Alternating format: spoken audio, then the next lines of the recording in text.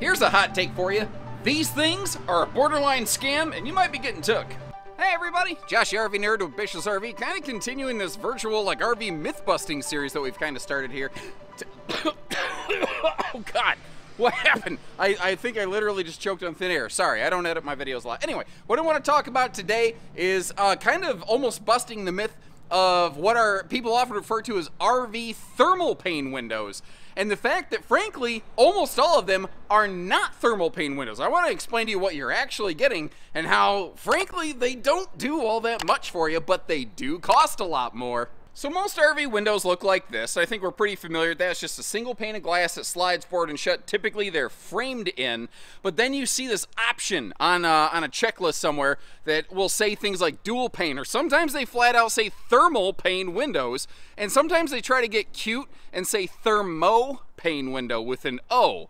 Whatever the case, what are these things? What are we actually getting here? Well, typically they look like this. They just look like another frameless window. Visually, it's almost impossible to tell the difference, except these dual pane windows will usually have a little sticker down here. It often says something like insulated window.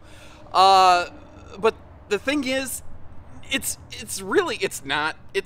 And here's why I say that. A normal standard RV window, single pane RV window, is an R0.7 insulative value. To give you a reference, a normal sidewall in an RV is typically an R7 to a 9. And now you've got a hole in the wall that is basically almost nothing, less than 1. So, especially with the recent trend in the last few years where people want more windows and bigger windows, we're destroying the potential insulative quality of the RV, which is one of the reasons that a lot of people have suddenly noticed, like, man, I'm having a hard time keeping my RV cooled off in the summer sun because, yeah, you've got a giant thermal hole in the wall there. So they say, okay, well, what can I do about that? And they see this box that says, like, thermal pane window, and that has to be the magic solution. But the trick is, it's not the type of thermal window that you're thinking it is. Because you're thinking probably in terms of something like this. You're thinking of a household thermal pane window, which is 2 sheets of glass, but there's a gap in between them. And typically it's filled with some kind of gas to prevent that easy transmission of thermal energy, heat basically. And the thing is, that's not what you're getting with an RV, quote, thermal pane window. It is a dual pane, but instead of being hollow, with 2 sheets of glass, it's a bonded window, meaning like glued together, laminated. So it's 2 sheets of glass that are just directly connected to one another. It doesn't have that break point in the middle that prevents and slows greatly that transmission of heat. So the thing is here, like, what kind of R value difference are we actually talking about? Well, you would think being dual pane, it would just be double, right? It makes sense, but that's not actually how things work out. A standard RV window, as I think I mentioned previously, has an R0.7 value.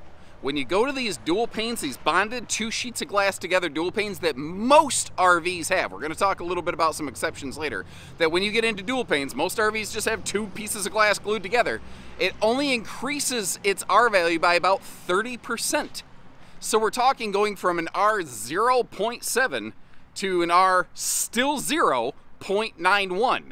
Still less than 1. There is virtually no discernible significant insulative gain by going to these very expensive windows. What's funny, there's literally a $0 way that you could do better without spending extra money on the dual pane, thermal pane things. And you've got it built right into the camper. It's the shades that you pull over the window. By pulling that shade down, one, you've blocked the direct sunlight that comes into the RV, which greatly reduces the heat that way anyway. But you've also effectively created an inside and an outside. You've created an air break, an air gap. Now, air can still certainly breathe and bleed around a shade or a blind like this, but the fact is you have made it slower. You have made it harder for that exchange of thermal energy, for that ability for, if you're cold camping, for heat to get out of the RV, if you're hot camping, for heat to get in the RV. You've made it more difficult that way, and this is roughly like an R2.1 equivalent. It's still not great, but more than twice as good as these thermal pane, dual pane bonded glass windows you usually get in most RVs for exactly $0. Now you want to kick it up a notch like Emerald Lagasse? Before you do that, get some of that foil reflectic stuff and put that on the windows here to help reflect a lot of the sunlight off. then pull the shade down. Now you've created reflectivity, you've created an air brake, and that is about as good as you're really going to get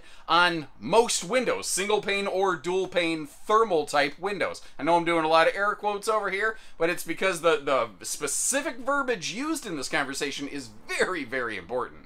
Now, along with this, there's also what I generally feel is mostly a myth or misunderstanding related to condensation forming on the windows. There's a lot of people who will say, yeah, but those dual pane windows, I've had both, and those dual pane windows, I definitely don't see condensation build up on those windows near as bad as I used to with single pane windows. And the thing is, you are tricking yourself into thinking that you're fixing the problem. Condensation is moisture in the air in the RV finding a place to settle and collect.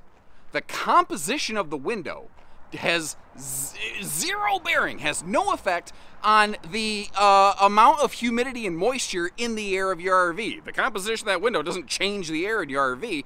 All you're doing is making it a little more difficult for that moisture in the air to find a place to land. But it will find some place to land, and I can almost promise you it's not going to be a place you want to be. It'll create a musty, moldy, mildew smell. It'll find a little out-of-the-way corner to kind of build up and slowly create a like a little mildew kind of rot spot somewhere in the RV. Or sometimes you'll see some RVs have the wallpaper actually starts to almost curl and crinkle from things like that. If your goal is to try to get rid of condensation, the only real solution is running a dehumidifier in your RV. Now, those big black air conditioners or white air conditioners or whatever on top of RVs, those naturally dehumidify in the hot summer months. Now, if you live in crazy humid country, you may need to run two of those things, and you may still need to run a dehumidifier inside. But where people get mixed up is in the wintertime, you lose the organic dehumidifier built onto the top of your RV because your furnace does not remove moisture from that air. So if you're going to be cold camping, it is very important that you get yourself a dehumidifier to get rid of that condensation that will build up like crazy because you don't even have the air conditioner helping get rid of that stuff. So does that mean these things are just completely no good whatsoever? No. They do have, I think, one significant, pretty much undeniable benefit.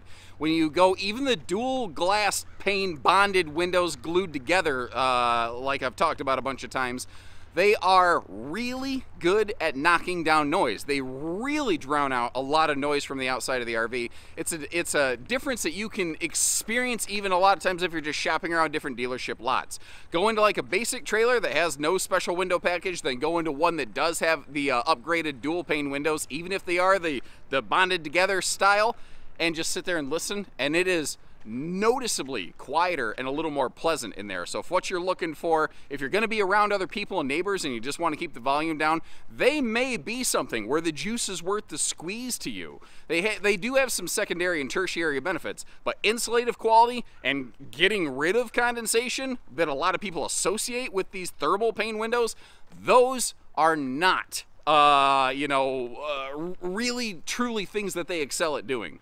But earlier in the video I said how almost all of these RV thermal pane quote insulated windows are the dual pane bonded glass varieties that don't have a hollow core, no kind of gas charge. Is there anybody that does anything different than that? The short answer is yes. The long answer is you're going to have to look pretty hard to find them. You will typically only find true RV thermal pane windows with a hollow gas charge or anything in them in some very select, very high dollar like luxury brands, like some diesel pushers, maybe some very, very high dollar fifth wheels, things like that. But typically speaking, the kind of more core industry stuff that you see me cover on this channel, I can't think of a single manufacturer that offers true thermal pane windows. Those that are offering dual pane quote thermal windows, it is the two sheets of glass, not with a hollow core, but glued right together.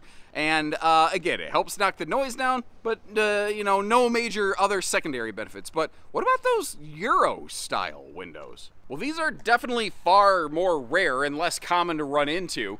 But what's cool about these is that they are a true dual pane. There is an inside and an outside layer to it. and they are hollow, so there is sort of an air brake in between.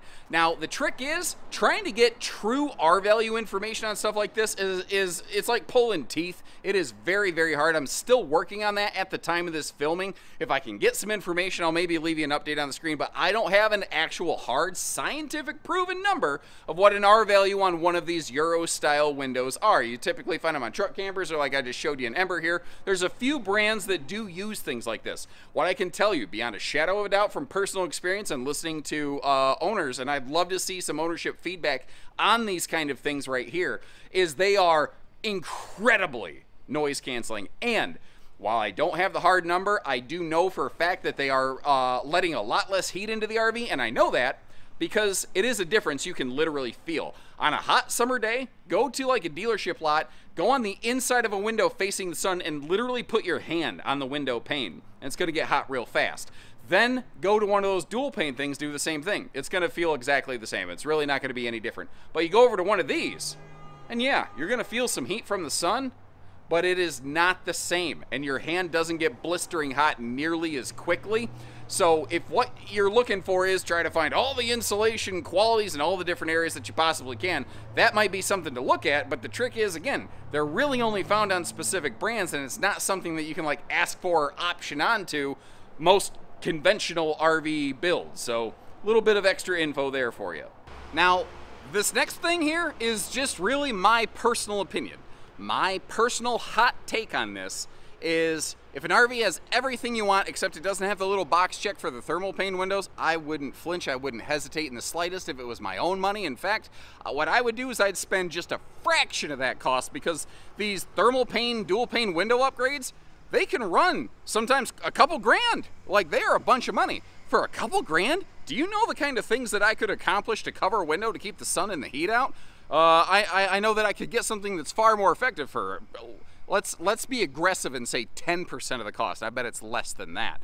That's my 2 cents. Now, if an RV already had the dual pane windows on it, cool. Again, there are some secondary benefits to it. I'm not gonna be mad that they're there. I just don't think I need to go out of my way to get them. But that is my personal nerdy opinion. I would love for folks who have owned one or both types of these windows to leave some comments down below and let us know what you think, or folks who have, you know, had a trailer that now has those like dual pane Euro style windows, and what are your impressions of those, and what has been your experience in real world application, or do you think that they're, you know, doing the job or not? I love how you folks continue to leave this feedback. We've created a community, and you know, we're all helping one another learn how to camp a little bit better. And if you appreciate how we take some time away from all the normal walkthrough videos to get you little tidbits like this, hit that subscribe button, like our video, and maybe share this into your favorite, you know, RV social group or something like that to help spread the message. Let's see what we can come up with. And until next time, take care, stay safe, have fun, and best wishes from Bishes, everyone.